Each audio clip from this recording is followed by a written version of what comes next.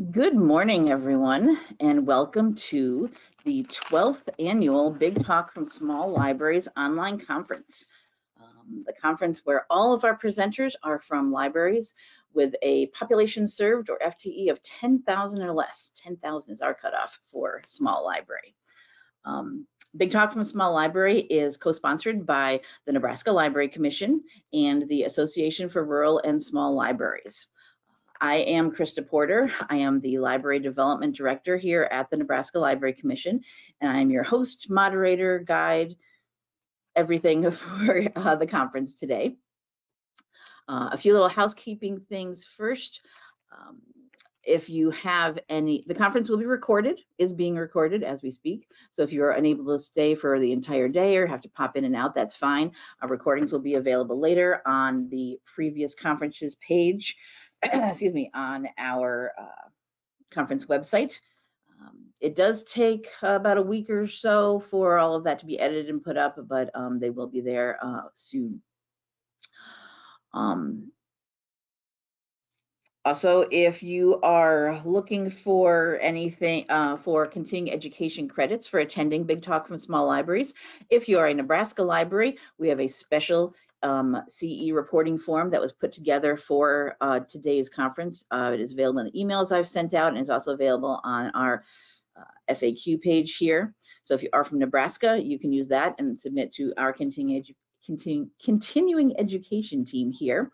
If you're not from Nebraska, we can't issue credits for other states or other programs, but you will be receiving, after the conference is over, if you logged in today live, you'll be receiving a thank you for attending email with a certificate attached, a PDF certificate attached that you can use to present to your organization to get your CE credits. I think that is good for now. All right, so as I mentioned, we'll get back to the schedule here. There we go. Big Talk from Small Libraries is co-sponsored by the Association for Rural and Small Libraries. And with us today, we have the current president, Jennie Garner. Good morning, Jennie. Good morning. Good morning. And I am going to hand over presenter control to you so you can get your slides up on the screen. All right. You should see that link now. Hopefully I can remember how to do this.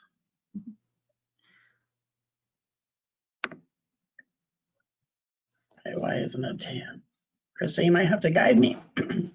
There should be a pop-up you saw that said that you've made a presenter and you have the sharing. I've got 3 screens and it's on the farthest one away from me. Too many monitors. Hopefully it will do the right one today for us. There you go. Perfect. Yes, your slides are up there full screen. Excellent. Well, hello. As Krista mentioned, I am Jennie Garner. I'm the current ARSL president. I am also the library director in North Liberty, Iowa, so I'm just east of you guys a bit. I'm on the east side of the state. I have been involved in ARSL for just over 10 years, and I am truly passionate about this organization. And I hope that I have some of you. I know we've got some of you on board, and I'm going to show you a little bit about ARSL. So I'm not going to read the slide to you. You can see there's lots of good things going on. I hope that as you read through our mission, vision, and values, that it's apparent that ARSL is truly a community of practice for librarians just like us. As mentioned in the vision, our membership is made up of the most generous and talented people that I've ever met. Truly willing to share and assist others in every way with their knowledge and resources. So about our association, we are no longer a secret. As you can see, we're over 2,600. When I joined, I think we might have had, under 1,000, I would guess, in the organization. So the secret's out and people are now inviting us to the table. We continue to be a vibrant and growing organization. And from conference to our regular offered trainings, we are a member-driven association. So folks just like us are doing the great work of the association. So why should you be a member? If you're not currently a member, don't take my word for it. Ask your colleagues that you know are members, find out more. about what they do, but let me tell you just a little bit about member benefits. These are just a few. When you are a member, you get discounted pricing on workshops and conference costs. The conference is probably one of the best in the world, and I would say. Volunteer opportunities. I highly recommend it. I have attended as often as I can, and it's for us, rural and small libraries. It's our peeps. It's our people. And that comes to the volunteer opportunities. You have volunteer opportunities at conference and in many, many committees that are more recently developed. So it's been exciting to watch those launch and do great work across. It's amazing to me that we're like a well-oiled machine, despite being all over the country.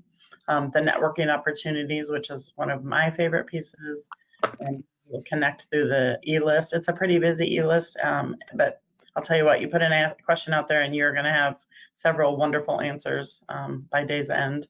Professional learning opportunities like the train that we've done, and then online tools, which is new, and I'll show you a little more about that. So we have a new advocacy center and we're very excited about it. Our advocacy committee worked really hard on these things.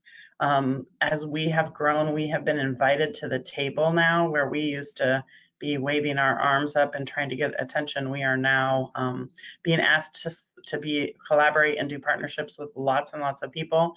They created the support request just for that reason, to try to streamline those processes and make sure that we're keeping track of all the partnerships that we have. We're often invited to be on advisory boards for grant opportunities and other wonderful initiatives. So then the other thing is that this advocacy center page is free to everyone. We wanted it to be accessible not just to our members, but to any library who needs us. So there's all sorts of guides on there. There's a policy center starting. It's not launched yet, but it will be. And then other great information to help you be a good advocate. I know they're going to be creating some videos for those purposes as well. So the work is ongoing. And then just a little bit about our membership costs. As you can see, it's a sliding dues scale, so it's very accessible to members, and the options are there for different types of memberships. You can be a member library, or you can have your individual memberships. And then there's others for the nonprofits and the businesses as well. And my most exciting thing, the conference this year is in Wichita, Kansas, so right down the street from us. Not far at all. It's actually a fantastic city. I'm very excited. We get to go visit in April to see it again. Our board will be having a retreat there at the conference site, and but we're told there's so much fun things to do and great things going on. I will say the ARSL conference continues to be the best conference I've ever attended in 25 years of librarianship plus. I've been to lots of conferences around the world, and it's by far the most amazing conference. I felt the first time I went completely welcomed, and people swooped in and grabbed me up and brought me into the fray immediately. So lots of laughter, lots of fun, lots of learning and shared experiences there. We see all the common challenges among our libraries, and we're able to work together to, I would say it's unsurpassable. And this is just me. I love connecting with other people and library folks. Please feel free to reach out to me with questions about ARSL, or if you just want to talk libraries. I am available and willing to visit. And that's all I have for you today. And I'm excited to go learn. Let's go forth. Yes, absolutely.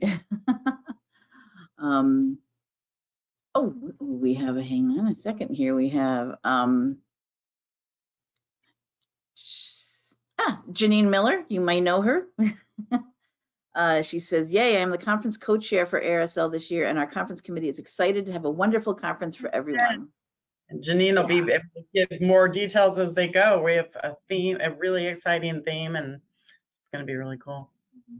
Yeah, and we're always happy whenever it is a conference that travels around the country. So you never know, you can see what it's going to be each year. And we are here in Nebraska, specifically very happy when it is, as you said, right down the road from us. We are actually, for anyone who's here from Nebraska, we will be offering, coming soon, continuing education grants to attend ARSL in Wichita. $500 grants for anyone, any Nebraska library staff or board members that would like to attend, a little help you out a little bit in getting to the conference, since it is just in driving distance from us.